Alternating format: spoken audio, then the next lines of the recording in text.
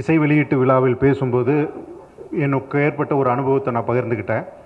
கிழக்கு சீமையிலே, மாயாண்டி குடும்பத்தார் 2 படங்களிலும் நான் ஒரு படம் கிழக்கு சீமையில் வந்து அசோசியேட் டைரக்டராக இருந்தேன். மாயாண்டி குடும்பத்தில் வந்து ஒரு நடிகனாக இருந்தேன். இந்த 2 படத்தினுடைய வெற்றியையும் நான் சமூகத்தில் நேரடியாக அனுபவத்தில் நான் பார்த்தேன். சினிமா கிழக்கு சீமையிலே படம் பண்ணும்போது மணிரத்னம் சார் திருடா படம் பண்ணிக்கிட்டு இருக்காரு. அப்போ சங்கர் சார், ஜென்டில்மேன்லாம் வந்து இண்டஸ்ட்ரி வந்து மிகப்பெரிய அளவில் சினிமா ஸ்கோப், தொழில்நுட்பம், 3D இப்படி எல்லாம் வளர்ந்து நிற்கிது. இனிமேல் கிராமத்து படங்கள் எடுபடாது, தியேட்டர்கள்லாம் கல்யாண மண்டபங்களாக மாறிக்கிட்டு இருக்கு அப்படின்னு சொல்லப்பட்ட காலகட்டம் அது.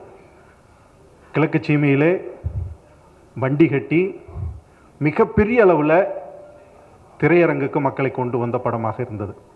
அதுக்கு பிறகு ஒரு 10 வருட 15 வருட காலகட்டம் திரைத்துறையில் பல மாற்றங்கள் நடந்தது. நான் நடிகன் ஆகிட்டேன். அந்த நடிக்கிற காலகட்டத்தில் மாயாண்டி குடும்பத்தார், இன்னைக்கு மதுரவன் இல்லை அந்த இயக்குனர், அந்த படம் பண்ணும்போது ஒரு குடும்ப கதை. அந்த படத்தினுடைய வெற்றி மீண்டும் திரையரங்கிற்கு தொழில்நுட்பங்களை மீறி மக்களை கொண்டு வந்து சேர்த்துச்சு. எனக்கு என்னுடைய அனுபவத்தில் நான் உணர்ந்த வரையில் எல்லா தொழில்நுட்பங்களும் மனித உணர்வுகளை மேம்படுத்துவதற்கும் மனித உணர்வுகளை மக்களுக்கு கொண்டு போய் சேர்த்துவதற்கும் தான் பயன்படுகிறது. அதை மிக சரியாக கையாண்டா அந்த படம் மக்களை போய் சேருது, மக்களால் கொண்டாடப்படுகிறது என்பதற்கு கடைக்குட்டி சிங்கம் மீண்டும் நிரூபிச்சிருக்கு. சமீபத்தில் நான் மன வருத்தப்பட்ட ஒரு திரைப்படம் உண்டு. திரைப்படம் என்பது பொழுதுபோக்கு நிகழ்ச்சி. அதில் வந்து யதார்த்தத்தை மீறி சுவாரஸ்யமாக சொல்வதற்கு மக்கள் நிறைய நமக்கு அங்கீகாரம் கொடுத்துருக்காங்க. பரவாயில்ல, இதெல்லாம் தாண்டி தான் இந்த திரைப்படம் சொல்ல முடியும் அப்படின்னு நமக்கு சில சுதந்திரங்கள் கொடுத்துருக்காங்க. அந்த சுதந்திரத்தை தவறாகவும் இந்த சமூகத்திற்கு கேடு தரக்கூடிய வகையிலும் பயன்படுத்துவது என்பது மிகப்பெரிய துரோகம். அது சமூகத்திற்கு மட்டுமல்ல, இந்த கலைக்கும் செய்கின்ற துரோகம்.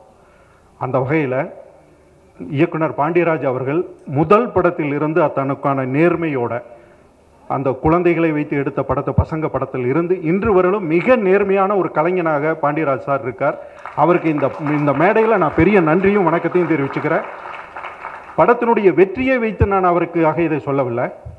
அந்த நேர்மைக்கு நான் எப்பொழுதுமே பாண்டியராஜ் சார் என்ற கலைஞனுக்கு நான் தலை வணங்கக்கூடியவனாக இருக்கேன். அதே போல் கார்த்தியை வந்து எனக்கு சிறு வயதிலிருந்து தெரிந்தாலும் தென்னிந்திய நடிகர் சங்கத்துக்குள்ளே நாங்கள் வந்து ஒரு பொறுப்புக்கு வந்த பிறகு கார்த்தியோடு நான் ரொம்ப க்ளோஸாக பழகக்கூடிய சந்தர்ப்பங்கள், நட்பு ரீதியாகவும் உறவு ரீதியாகவும் ஒரு சகோதரன் போல் நான் பழகக்கூடிய பல சந்தர்ப்பங்கள் இருக்குது. அதில் கார்த்திக்கு என்ன ஒன்றுனா, தனக்கு கிடைச்ச ஒரு சின்ன பிளேஸ்மெண்ட்டில் ஏதாவது நல்லது செஞ்சிடணும்,